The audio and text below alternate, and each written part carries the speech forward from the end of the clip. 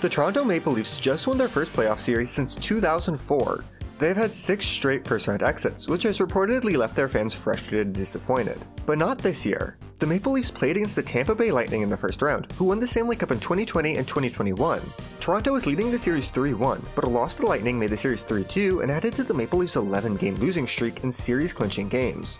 The next game went into overtime, tied at 1-1, and then the captain Johnny Tavares did something that couldn't be done for 19 years. He scored the game-winning goal, advancing the Toronto Maple Leafs into the next round of the playoffs.